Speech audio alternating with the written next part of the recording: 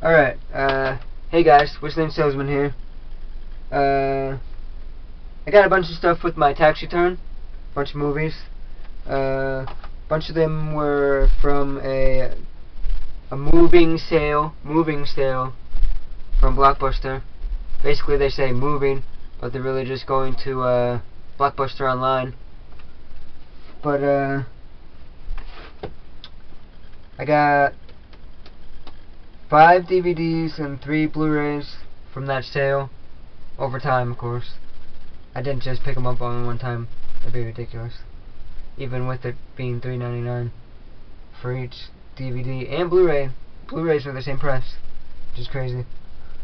But first movie I got other movies too, but this isn't from the Blockbuster thing. It's Judgment Night. Basically it's 4 friends. They want to go to a boxing match, and the line of cars for the boxing match is way too long, so they decide to go off the beaten path, try to find a different way. And of course they get lost, and they see some guy get shot, and Dennis Leary, who's the bad guy, decides to hunt them down and kill him for watching the guy get shot. But it stars Emilio Estevez, Cuba Gooding Jr., Dennis Leary, Stephen Dorff, and Jeremy Piven. It's rated R. It's not the greatest movie ever. But it's worth checking out if you like those guys. Next movie I got was Apt Pupil. It's by the director of X-Men and X-Men, the second X-Men. Stars Ian McKellen and Brad Dourif. Basically, no wait, not Brad Dourif, Brad Renfro. Excuse me.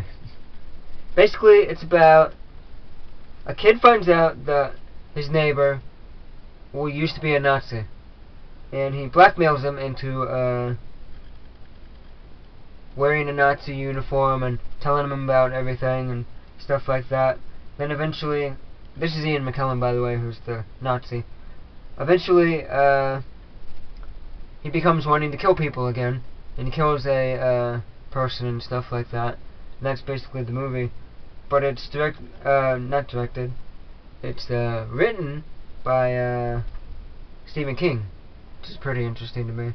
So I thought I'd check it out. Oh, also, a funny appearance by David Schwimmer is in this too, which I thought was funny, from Friends. I thought it was pretty funny. The next movie I got, which I love, I saw it so many times on HBO when it aired on HBO, but it's called I Could Never Be Your Woman. It's Michelle Pfeiffer, Paul Rudd, John Lovitz, Fred Willard, and Tracy Ullman. It's by the writer and director of Clueless. Basically, Michelle Pfeiffer is like the producer and director of a TV show, and they need a new star for the TV show. And they come across Paul Rudd, and then Michelle Pfeiffer and Paul Rudd get together and stuff like that. It's actually really funny. It's a funny concept and stuff like that. It was supposed to go to theaters, but something happened to it, and they just put it on DVD. But when did this come out? In 2006. Oh wait, it says 2006, 2008. So I don't know if it came out in 2006 and it came on a DVD in 2008, which is kind of crazy. But yeah, it's PG-13, and the Weinsteins produced it. So it's decent. I like it. Check it out if you want to. Next movie I got, all-time classic. This is a classic. It's a late 70s, early 80s movie. 1980 is when it came out. It's Stir Crazy, with Gene Wilder and Richard Pryor, and it's directed by Sidney Poitier, actually, which I thought was interesting. He also directed Ghost Dad, which was really terrible, with Bill Cosby, which I thought was really funny. But pretty much, Gene Wilder and Richard Pryor, they're friends, and they go and they need a job, and the only job they can get is at a bank. You know, like they're out front in bird costumes, trying to promote the bank, stuff like that. You know, like they do with people now with dressing up as Statue of Liberty, stuff like that. But two guys rob the bank, and they're dressed up in the same costumes. So right away, they think Gene Wilder and Richard Pryor robbed the bank. And they go to jail. Basically, the movie is them in jail, and things that happen to them in jail, stuff like that. And by the end, they try to break out of jail. I can tell you if they ever do or not, but that's their plan, to break out of jail. But it's stir crazy. Check it out, it's great. Next movie, everybody knows this movie. If you don't know this movie, at least know this movie, even though if you haven't seen it. But it's Schwarzenegger and Total Recall. I've been wanting this movie for a long time. I know people said it really sucks on Blu-ray, so I didn't check it out on Blu-ray. But yeah.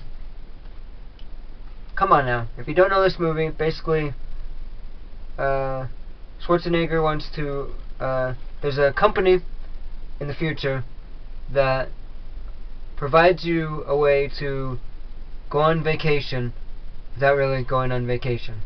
You're going on vacation in your head. And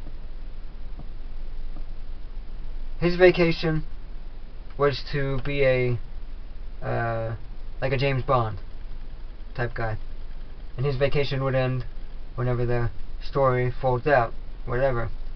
When he wakes up, he's in his house like normal and everything, and he finds out that Sharon Stone, which is his wife, really isn't his wife. Stuff happens. He has to go on Mars, where there's a new colony, stuff like that. He finds out that he's a detective, stuff like that. But by the end, you don't really know if this is his vacation or if it's real. But it's really corny acting, which is great for an 80s movie. Bunch of cool action, stuff like that. It's worth checking out. I mean, it's a classic, so come on now. Schwarzenegger, who else? Sharon Stone, Michael Ironside. Yeah, check it out.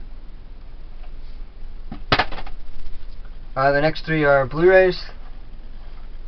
The first one is Inception. Come on now, if you don't know this movie. I mean, I've been waiting for this forever. Finally got it for like $5.99, so I had to pick it up. Every other time I saw it, the least it was like $10.99. But I'm a cheap bastard, so yeah, Inception. The next movie is Point Break. It's by the lady who directed Hurt Locker, which is pretty crazy because they're far way different movies. I guess they're both kind of action, but it's Patrick Swayze, Keanu Reeves, Point Break. This is another classic. Basically, Keanu Reeves goes undercover to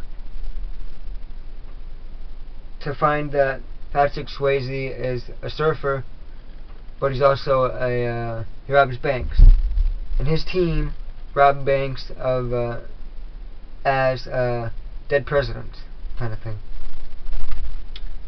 And yeah, it's pretty cool. I mean, they're skydiving, they're surfing. When they go rob the banks, it's pretty cool scenes, stuff like that. But yeah, who else is in this? It's Gary Busey, which is pretty damn funny. But yeah, Point Break. It's not that great on Blu-ray. I mean, it is, but it's an older movie, so you know, you see the crackles and stuff like that. But some of the scenes they like updated and stuff when they're surfing, so it looks really cool. But other than that, it's not amazing. I mean, it's not one I would say you have to pick up on Blu-ray. It's not one of those. But I thought I'd get it on Blu-ray because it's an action movie and try it out. So yeah.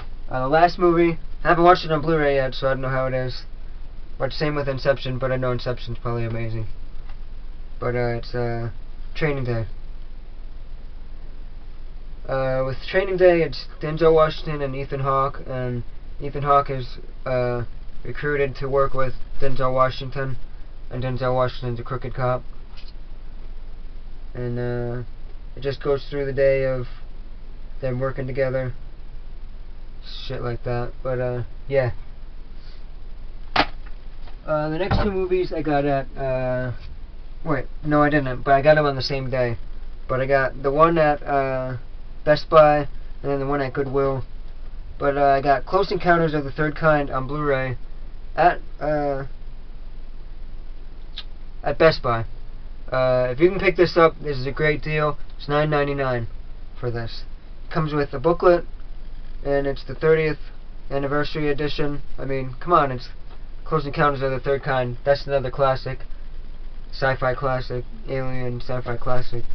But if you don't know this movie, basically it's a Steven Spielberg movie. It's one of his first big movies, besides Jaws. Because I know Jaws was his first movie, then it might have been E.T., and then this, or flip-flopped this and E.T., whatever. But basically it's Richard Dreyfuss and Terry Garr, and Richard Dreyfuss has these recurring dreams of aliens, and he finds out like the aliens respond to music. So they're playing the music and the aliens are talking back with their spaceship with the music and stuff. It's not scary, it's not a scary alien movie, but it's suspenseful in parts and stuff like that, before you figure out that they're not really scary and whatnot. But yeah, it's really cool. I'm glad I got it on Blu-ray for sure. I'm sure it's a great looking Blu-ray. I haven't checked it out yet, but I mean, Steven Spielberg can't go wrong. But oh, it's rated PG, by the way. I guess there's the special edition version and the theatrical version. Oh, and also the director's cut. So there's 3 different versions on there, so it's pretty cool. So yep. The next movie, I got it on the same day. It's I've been wanting to get this for a long time when I saw it on the Flix channel, Flix movie channel. But it's I like Matthew Modine anyways. It's Matthew Modine, Daphne somebody or other, she looks familiar, and somebody else. Is called Gross Anatomy. It's a Touchstone movie, which is cool. I like a lot of their movies too. Touchstone is Disney, the Disney company. They did Roger Rabbit, Honey, I Shrunk the Kids, so on and so on like that. But basically it's Matthew Modine. It's like a slacker guy. He works good in school and everything, but he's a slacker. Not a slacker, but you know, like, he's smart, but he doesn't want to put in the effort to do everything. And they go to school for gross anatomy, which is, it's learning the body and stuff like that. They want to go to school to be doctors, but they learn the body, and the whole movie is basically them in class learning the body. Like, they have a dead body and they do the incisions and cut them open, and you see everything and stuff like that. And it's just the trials and tribulations of learning and going to school and stuff like that. The teacher doesn't think he's good enough. You know, it's like a coming of age almost, but it's not, because it's not really a high school student or nothing. But yeah. The next 2 movies I just got like maybe yesterday, last night. I think it was last night. Yeah, at Dollar General, which is pretty crazy. There's a Dollar General market, so they had like more DVDs and stuff like that. But the first movie, I've been wanting this forever. Finally got it, found it for a good deal. And you're gonna laugh when you see it, but man, I love this movie. It's Bow Wow and Nick Carter and a couple of other people. It's called Roll Bounce. It's a roller skate movie in the 70s. not from the 70s, but it's set in the 70s and stuff. I always like this movie. It's this and Drumroll with Nick Carter too that I also like. I kind of lump them together. You know, it's kind of like the same type of movie. But yeah, roll bounce. And the last movie I got, not really a movie, DVD I could say, really, but I've been wanting to collect more stand-up comedy, and I saw Jim Gaffigan live in concert a while back, maybe 2, 3, 4 years ago. I like him a lot. It's his DVD Beyond the Pale. What's cool with this one, not just that I've seen this so many times so I needed to pick it up, but they have some bonus special features. They have his first stand-up ever. It says from '91, and how to break into stand-up comedy, a short cartoon, which I think is the cartoon Pale Force, I think it's called. It was him and Conan, and he unveiled a few episodes of this on Conan each time he came in and stuff, which I thought was funny. But I always liked him. I want to get a couple other stand-up comedy DVDs eventually down the road. But yeah, Jim Gaffigan. Well, that's it for now. I mean, I still have more money from my taxes. I'm not sure if I'm going to get a new DVD case to show off my DVDs. If I do, I'll show it off and show it to you guys and everything, and show you how I'm going to set up my DVDs and Blu-rays and stuff like that. If not, then I'll just get a bunch more Blu-rays and DVDs and stuff and show more of those off, I guess. I'm just not decided. I mean, I found a DVD rack that spins around. It's really cool, but it's a lot more than I want to spend. It's like $300, but it holds over 500. But right now I have a little more than 300 in my collection, so that'd be 200 more. I mean, it's pretty nuts if you think about it. So, I mean, plus it's long like this and it's not wide, so I'm gonna save a lot more room and everything too. But if I find it on a good price, I'll definitely pick it up, or something similar to it. I mean, that's like the coolest thing ever, really. But that's basically it. I mean, subscribe if you want to. Thumbs it up and everything, you know. And see some of my other videos if you want. And stay tuned for some more. See you later.